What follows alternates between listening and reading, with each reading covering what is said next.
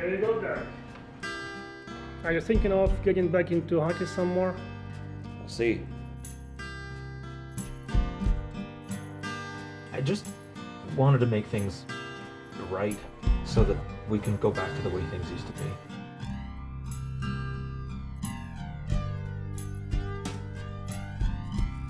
Derek, you're gonna have to be a little more serious if you want to keep yourself out of jail.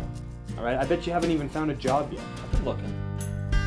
You've got no education, no certification, no work experience, I can see.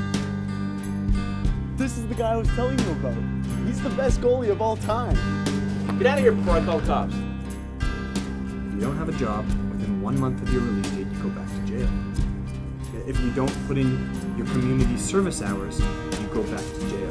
If you so much as sneeze without me signing off on it, you go back to jail. Am I making myself clear? Yeah, perfectly. You could have been a great goalie. You threw it all away in one stupid fight. I was thinking maybe you could come by and give me some tips for goalie stuff. I don't play hockey. But you're Derek Leduc. You're the best goalie there ever was. Was.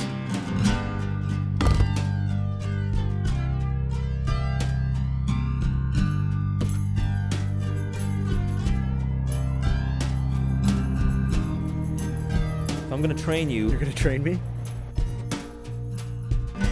You've put my entire company in jeopardy! If you're trying to impress me, it's not gonna work. I was obsessed with hockey. I let it take over my life. Why don't you stop and take a look at the other people in your life for once? He can't even get out of bed. You just got his hopes up for nothing.